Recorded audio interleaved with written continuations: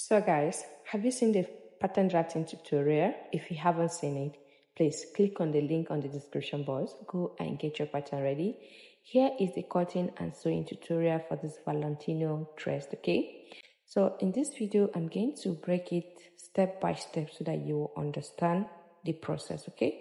So if you're new to my channel, my name is Juliet. You are highly welcome. And if you're my returning subscriber, you are welcome. So let's get into it. I have my fabric here. This is the fabric that I use, Crepe, okay? It's slightly stretchy, it's not really stretchy. You can use any fabric of your choice. Try anything new that you want to, okay? Just try something new. Just try it. You never can tell how it may turn out, okay? So here is my fabric, my pattern. Like I said, if you haven't seen the pattern drafting, please go and watch it, and please don't forget to subscribe. Thank you. So step 2, we are going to cut out our fabric, place our pattern on the fabric and cut, okay? So I have my pieces that I already cut them into a part where it should fit into my pattern paper, and also have some allowance to add my joining allowance, okay? So at this point, this fabric was moving around, the pattern was moving around, so I have to mark it before cutting, okay? So make sure you place an heavy object on it before you start cutting, or you can pin it down if necessary, okay? So now I'm cutting out my front. I have cut out all my back pattern and the half of the front pieces. So this is the remaining pieces, which is my front. And make sure you're cutting your front on fold, okay? My front cutting is on fold, okay? Don't pieces it like the back. The back is 2 pieces, because 3 pieces rather, because of the zip allowance. And make sure when you are drafting your pattern, you add your joining allowance from the armhole, from your shoulder, okay? So after cutting out this, the next thing now, I'm going to transfer that to my fabric, okay? This is step 3. You're going to transfer your dart into your fabric. So please watch carefully to see what I'm doing. First thing, you need to get your pin, and you're going to pin it like you see me doing, okay? I've already gone ahead to do this off camera, but I still need to repeat it so that you understand, okay? You're going to mark it. When you pin it like this, you mark. And you did the same thing here from the hip line, you also mark. Then move on to the point where your dart is going to start from. You're going to also pin like this, okay? You're going to pin it and raise your pattern up, and then you mark it, all right? So once you don't transfer this dart like you see me doing, this is the first dart, okay? The first dart is not cut open. It's just like a normal busybody dart. I hope you understand this. So once I'm done that, I'm going to pin it like you see me doing to extend it to the other side. This is my front pattern. I'm actually working on my front pattern, okay? So once I'm done transferring the dart, so the next thing now, I'm going to connect it. But for me to be sure that my dart length is accurate and equal, okay, I'm going to take the measurement from the pattern I have here. I have here 5.5, right? Then I'm going to mark it there, and then I'm going to place my tape again from the lower part to find out the lower part. You're going to do the same thing, okay? Whatever thing you get, then you repeat it there, and then you mark it to your fabric to be sure. I already know what I did, but I'm just doing it because of the tutorial sake, okay? So I'm making this line bold so you also can understand exactly what I'm doing. Afterward, I'm going to connect a straight line like this, okay? So this is where my dart is going to be. And then you're going to mark 0.5 inch on both sides, okay? And then you're going to connect it. I'm going to turn it to the other side, okay? And repeat the same thing like I did. So this process, I'm showing you this process so that you will not find it difficult how to go about your darts. This is very important. You know, we have 2 darts. So the first dart is not cut open. It's just a busybody dart. So the other one is the one that cut from the underarm to the end of the dress. So after transferring all this dart, the next I'm going to make a straight line, and then I'm going to mark 0.5 inch on both sides like this, and then I'm going to start connecting all my darts just like I did on my pattern paper, okay?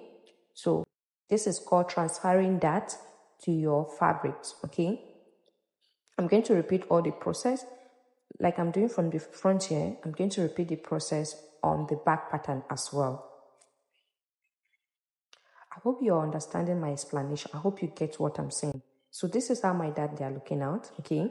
So the next thing I will just get my pin and pin it, then go back to my sewing machine to join them together. The same thing is going to happen to the back pattern, okay? Everything I did to the front, I'm doing the same thing to the back pattern. The process, you have to follow the process, okay? So now I'm going to pin it. This is my back and my front pattern. So I'm going to pin it and go to my sewing machine to join them together.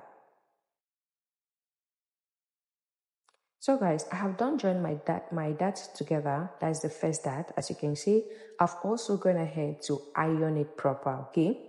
You're going to make sure you press your seam allowance. Whatever thing you do, please make sure you press it, okay? So all my dart has been transferred to my fabric and also it has been joined together.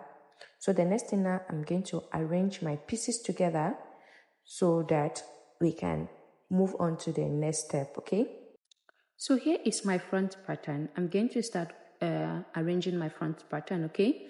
So whatever process I'm doing here, I'm going to do the same thing to my back pattern. So I'm going to arrange it like this. So I will start pinning my pieces together, okay? You need to pin it first. If you're a beginner, you make sure you need to pin your pieces down so it will be easier for you when you're going to join it, okay?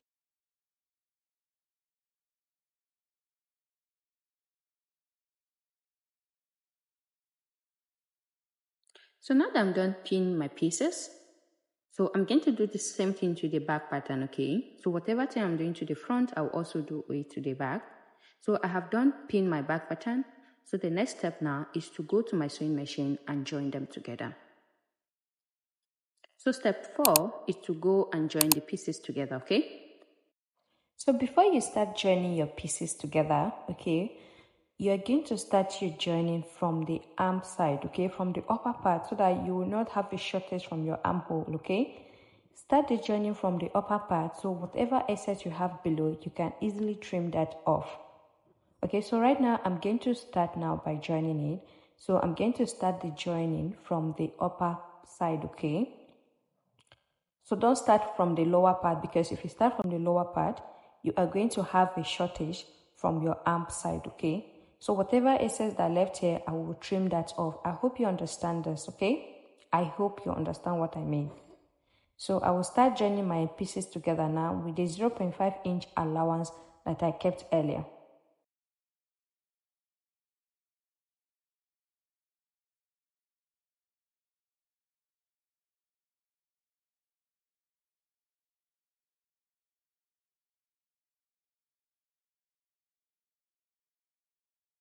So now this is the excess that I was talking about, okay? So you can just use your scissors to trim that off.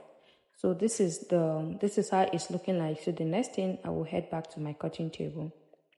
So here are my pieces, the front pieces and the back pieces, okay? So I have also gone ahead to weave the seam allowance. So if you don't have a weaving machine, it's okay. You can just press it, iron it, okay? Make sure you iron it proper. So the next thing I'm going to do now is to join my back and my front pieces together from the shoulder. First of all, you need to start by joining your shoulder first before you do any other thing, okay? I'm going to arrange my back piece and my front piece, the right side facing each other like you see me doing, okay? And then I will pin it down so that I will go back to my sewing machine to join it.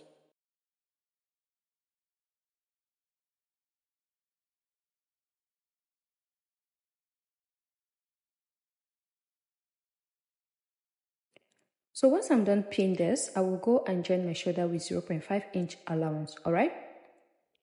So I have done join my shoulder together and also I have gone ahead to join my temporarily I stitch my zip allowance down, that's the back, okay? So step 5 now is to cut out the collar. So before I will cut out my collar, I need to lose this temporary stitch that I did for the seam allowance or the zip allowance from the back, okay? So that I can be able to take a accurate measurement. So my first measurement I took, it was wrong, okay? I got 38 instead of 40. So please, you need to be sure of your measurement before you cut out your collar, okay? So from where my zip allowance start, I took the measurement to the shoulder. I got 14 inches. So I'm going to continue the measurement again from this shoulder measurement, okay? From the shoulder joining, I'm going to stop the measurement at the center front of the midpoint. I'm going to stop at the midpoint of my front, which is the center front, yeah? So I got 19.25, which was the round measurement anyways. But listen and follow the instruction how I got my collar, even from the original one that I later cut out, okay? So this is the pieces that I'm going to use for my collar. Okay, so you're going to cut a long strap that is longer, 3 inches longer than the original measurement that you cut, okay? Mine was 2 inches longer, so that because I wanted to have that triangle edges, and the width I got here is 12 inches without folding, okay? So if it's on fold now, it's 6 inches. So I will use 0.5 inch to join my collar to the body. So I will left with 5.5 inches at the end of the day. So afterward, I'm going to fold my pieces like you see me doing, okay? I'm going to fold it like this. I will arrange it proper, and then I will start taking the length of my round collar. Okay, this is on 4, so divided by 2. So what I'm going to mark here is 19.25, okay? And then I will connect it with a slant way, okay? I'm not connecting it straight, just pay attention and see what I did, okay? So now that is how it's going to be. So I will cut it out. I'm going to cut out with 0.5 inch joining allowance, just the way you see me doing, okay? So let me show you what I'm going to do, because I will be joining this off camera. So once you've done cut your collar, so you're going to go to the sewing machine. You are going to join the edges, okay? From the part where you see me touching, not the side, from these edges here, you're going to stitch it down with 0.5 inch allowance, okay? So step 6 now, we are going to cut out our sleeves, okay? So before I will cut out my sleeve, I need to take the circumference of my armhole. I'm going to start this measurement from my shoulder joining, okay? So with this measurement, it's going to help me to know how much I need to use to cut out my pieces, okay? So I got 10 inches, and on the table here, I have the pieces that I cut out already, and this pieces is going to contain the 2 of my sleeve. One side is for the other sleeve, and the second side is the other sleeve. So I'm going to fold it like this to have my 2 sleeves in one place, so that when I'm going to cut everything, I will have everything equal. And the length I have here is 10 inches, which is more than enough for me. My sleeve length, I want it to be 7 inches. So yeah, this is enough. So I will start taking my cap height now. My cap height length is 4.5 inches. So plus the joining allowance from where I'm joining my sleeve to my bodies, so 0.5. So the total length I have here is 5 inches, okay? So I'm just going to use my free hand to connect a straight line, just the way you see me doing, okay?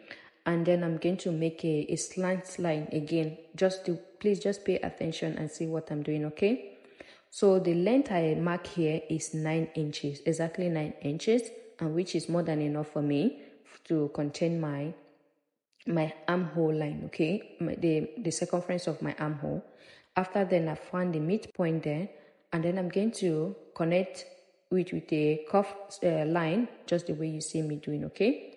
So before I will work on the hemming part, I need to take out the round sleeves, or my bicep, the circumference of my bicep, which I got 11 inches, okay? I got 11 inches, and I'm going to add like 1 inch allowance. So I added a 1 inch allowance, and then plus 0.5 inch allowance I'm going to use for my joining. And then I'm confirming my measurement to be sure, and I got exactly 10 inches. So this is together with my seam allowance, okay? So I don't need to add additional seam allowance. So basically, this is how my sleeve is, and then I'm going to cut out with 0.5 inch joining allowance from the upper part, okay? So this is my 2 sleeves together, okay? So I'm going to go and weave together with the hemming gum on it.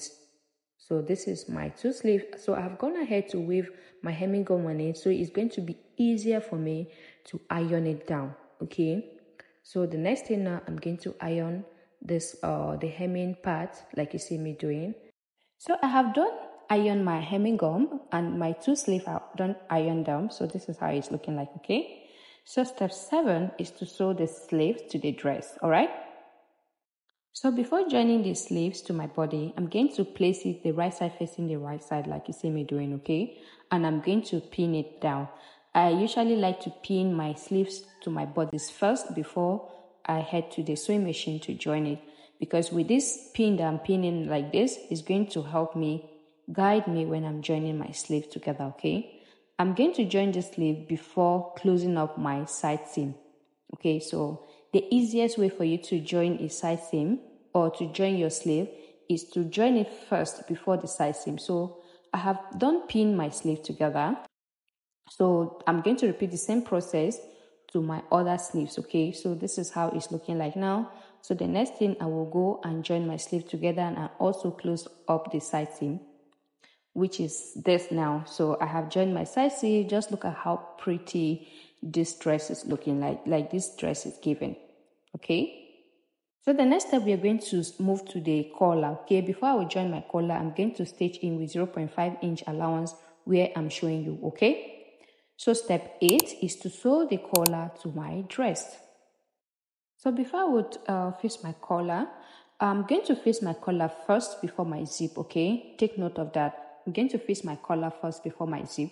And before I will fix my collar, like you see me, I turn my dress to the right, to the wrong side, because I'm going to fix this collar from the wrong side. Okay, so that I can fold it into the right side of my dress.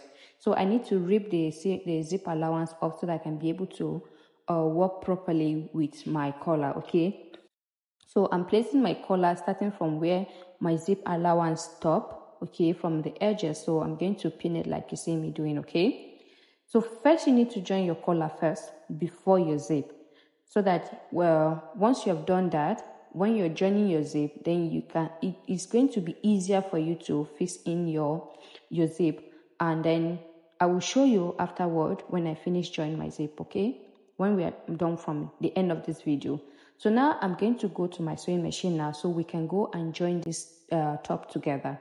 So right now I'm on my sewing machine. As you can see, I pin it from the wrong side. Okay, so we're going to stitch from the wrong side, and the other inside is the right side. Okay, so once I'm done, I'm going to flip my collar to the right side. That's to the front, like, you know, the fold collar. Okay, so don't start joining, don't place your collar from the right side of your dress. Okay, place it from the wrong side of your dress and stitch it. Okay, so that is what I'm doing here. So my collar is from the wrong side. I'm stitching it from the wrong side. I hope you understand what I mean, and I hope you are enjoying this video. If you do, please don't forget to give this video a thumbs up, and if you're yet to subscribe to my channel, kindly subscribe, and don't forget to turn on your notification bell, okay, so that you will get notified when another DIY tutorial will be dropping. Okay, so I have almost done now, so this is where it stopped. Okay, now that I'm done stitching my collar, I'm going to take out the pin. I will go to my weaving machine to weave all the rough edges, the seam allowance part, and iron, and also I will fix in my zip. Okay, so I have done all of that. So this is my my dress now. Okay, to be honest, this dress looking so nice. I so much love the outcome, you know, most especially the back. So I have fixed my zip on. So if you haven't seen my tutorial where I show how to fix zip, I'm going to leave the link on the description box. Okay, so I have iron hemming gum onto my hemming part. Okay, so and I have ironed all of that.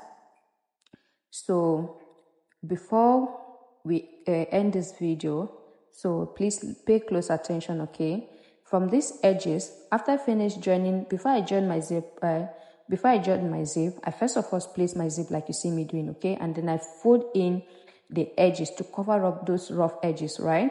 and then before I start stitching my zip to my dress. Okay, I'm going to leave a link to the how to fit a zip to your garment. Okay, the link is going to be on my description box, so go and see that and learn how to fit zip to your garment. So yeah, basically that is it for this tutorial today. Thank you so much for taking by.